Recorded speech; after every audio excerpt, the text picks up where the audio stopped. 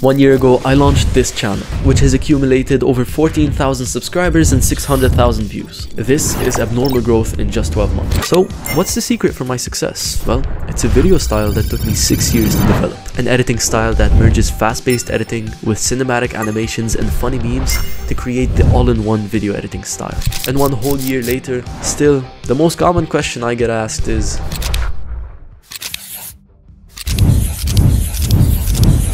so, due to popular demand, in today's video we're going to be breaking down how I edit my own videos. And the best way I can do this is to show you how I edited a video you probably already watched. And to do this, I gotta take you back to February 17, 2024. The first thing I always do is go through my footage and cut out all the bad takes and the silences. I tend to keep my cuts short and precise, cutting exactly before I start speaking and as soon as I finish speaking. However, I like to speed up the pacing of my video, so I'll go through all of my cuts and change them into J-cuts. To do this, all I have to do is overlap the audio and drag my video back, so that my audio starts before my video does. I try to keep my content flowing at a faster pace, because later we'll be stacking effects and adding memes, so having a faster pace really complements that. Once I've paced my video properly so that my viewers don't get bored, I'll then plan out my edit. The first 30 seconds is usually the intro, and the rest of the video, it's just a tutorial. Now I truly do believe that the intro is the most important part of the whole video, because keep in mind, not only does it have to hook the viewer who's already watched 50 videos, but it should also tell them what they can expect from the video, which is why it's our job to make sure that the intro is engaging with lots of animations and is heavily edited to make the viewer go, wow, I want to watch more of that. So let's dive straight into how I edited the intro. Let me explain a quick concept to you guys. This is called the show not tell mentality. Take a look at this before and this after. Which one's more engaging? Alright, so what's the difference between them? The trick to creating engaging videos is to find ways to show your words visually. We go over this concept in my course a lot, because this is the secret to making engaging videos. What I'll do is I'll watch through this first clip in a world of hyper-engaging short-form videos, and the keywords that I'm saying here are hyper-engaging short-form content. Then I'll mask myself out and separate myself from the background. I'll drag in a few shorts into my timeline. I'll add a preset to round off the edges, then place it right here behind me. I'll drag a VR glow on it, and then I'll add a transform effect and animate it popping up from behind me. Please. Then I repeated the same process with another short behind me, then added another short in front of me and added a blur to it to give it this 3D camera blur look. Then I did the same thing with another short. I added my own text preset, then subtitled the first section, and when it came to our 3 important words, which are hyper engaging short form content, I stacked the text on top of each other and gave them different colors. After that, I made sure that the background darkens as the shorts pop up, topped everything off with a quick zoom in. And real quick before I show you the result, I wanted to create a transition where the short form content filled the screen and transitioned to the next scene, and to do that, I dragged in a bunch of short form content and animated them so that they move from the bottom of the screen to the top of the screen. However, I timed it so that they would end up covering the screen for the period of the transition. And this was such a headache. But the result we ended up with was this mind-blowing intro. In a world of hyper-engaging short form videos, now that you know how much work goes into these videos, I'd greatly appreciate it if you could just click that subscribe button or like the video.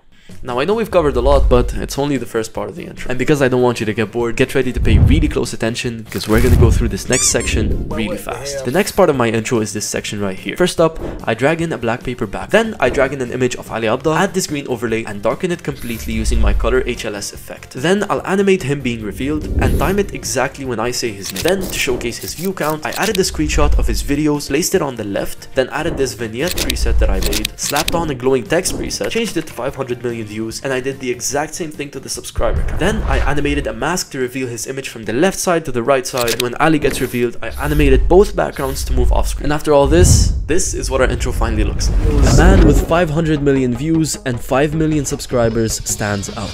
This is Ali Abdaal. Now real quick, if you're watching this and you feel like there's a lot more to video editing that you still don't know about, don't worry, I got you. Whether you're a beginner or someone with years of experience, you're gonna love this. This is the ultimate online video editing community. And when we made this, we had 3 goals in mind. Our first goal was to ensure that you learn everything there is to video editing. So you'll have access to 40 courses on the basics of Premiere Pro, advanced editing techniques, the basics of short form content, and 3 different editing styles. And once you've mastered Premiere Pro, you'll be ready to dive into my 9-part course on how to edit my own videos. But it doesn't stop there.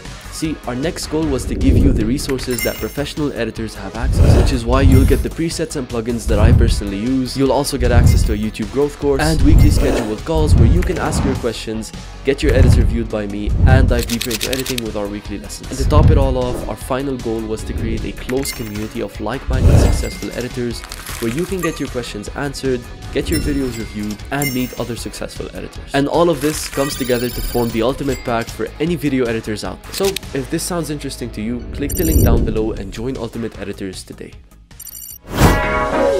Now that we can move away from the traumatic experience of editing the intro, it's time to edit the rest of the video. Now, this video is a tutorial. It would be very boring for the viewer to sit here and watch a screen recording of Premiere Pro, which is why I like to layer effects, use cool graphics, and add movement to keep the video somewhat fun to watch. So let's take a look at exactly how we can achieve this. For this first clip, I'm moving my text under the layers. I'll zoom in on the text, keyframe the position, and track the text as I'm moving it. Not only does this help the viewer understand, but also makes it more fun to watch. I use this a lot when I'm moving objects on the screen or in my timeline. In this clip, I mentioned the second half of the intro, and instead of having just a shot of it sitting there, I'll zoom in a bit, I'll click this rectangle tool and then highlight my section. Change its color to red, add a box mask and animate it revealing from the left to the right. Then add a VR glow and make it stand out. I'll change the blending mode to overlay, then add my glowing text preset. I'll write out section 2 and animate it revealing with a mask also. And this is the result you get. It's a simple graphic that lets your viewer focus on the area you're talking about. And I use this effect a lot when I want to highlight certain sections, whether on the screen or in timelines, or if I'm highlighting a specific clip. Now, take a look at this clip. Here, I'm playing around with keyframes in the effect controls panel. So, not only does the viewer need to see the effect control panel, but also the preview window.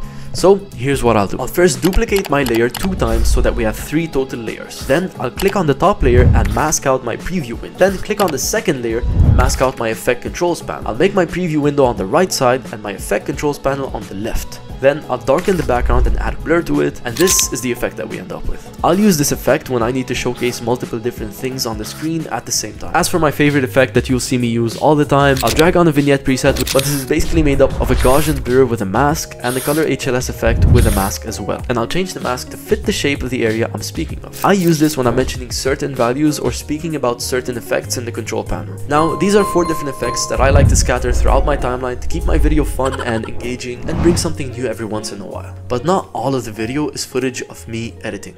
Some of it is me explaining a concept. And when it comes to these sections, it's best to explain the concept by visualization, which is why we animate. Take a look at this segment I have here. So the first thing I'll add is my paper background. At the beginning, I say that the idea here is. That's why I'll drag in my text preset and word out that phrase. Then test it, add a glow, and the next concept that I'm talking about is showcasing the things that I'm saying using stock footage. To explain this, I first drag in a sample of my short and place it on the left side. Then add a text saying me and track it to my face. Now that we have both these elements overlapping, I'll make the text move to the top at the end, and I'll make my short pop up from the bottom at the beginning. Next, I'll add an arrow from Premiere Composer, change its color to orange, and have it point to the right side of the screen. And here I'll add a bunch of stock footage, make them smaller, and have them pop up from the bottom. That way it looks like I'm converting my short into stock footage. And this is the animation we end up with. The idea here is to showcase what I'm saying using stock footage. But we can't have visuals unless we have sound. And I'm sure someone really wise said that.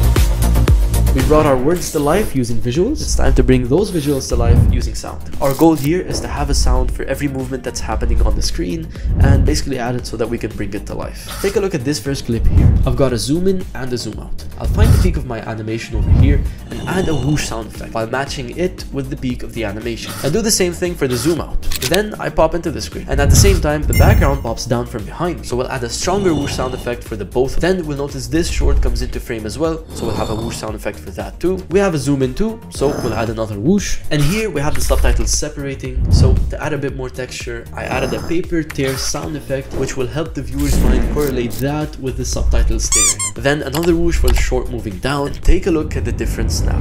If you notice, Ali's subtitles are actually very straightforward and simple. Now, let's take a look at how I would do that with any other regular clip on the timeline. Something like this next section where I'm opening up a window in Premiere Pro. I really like to highlight the clicks, so I'll add a mouse click sound effect when I click on the screen, and a whoosh for when we move from the top to the bottom, and another click for when I click again. For this next section, when I'm dragging different sliders around, I'll use a stone slide sound effect from YouTube because it's funny and it just works. And over here I have these yellow subtitles popping into the screen. For some reason, anything with glow really tends to work with bell sound effects, so I'll go ahead and do that. And once that's done, I'll finish up the video by adding music and memes, which is a personal process to each person's imagination. So if you're interested in seeing the final result, this video will be linked down in the description below, or you can click on the top right over here or over there. Thank you very much for sticking through and watching to the end of the video. God bless each and every single one of you guys. And as usual, I'll see you guys in the next video. And don't forget, before you leave, check out one of these 2 videos. Actually, this time, I'm gonna put the one that I really worked hard on the left side, okay? So you know which one's really, really good. But the one on the right side is actually... For those of you who stick around till the end of the video to hear that fart sound effect, comment down below and let me know. You're a G.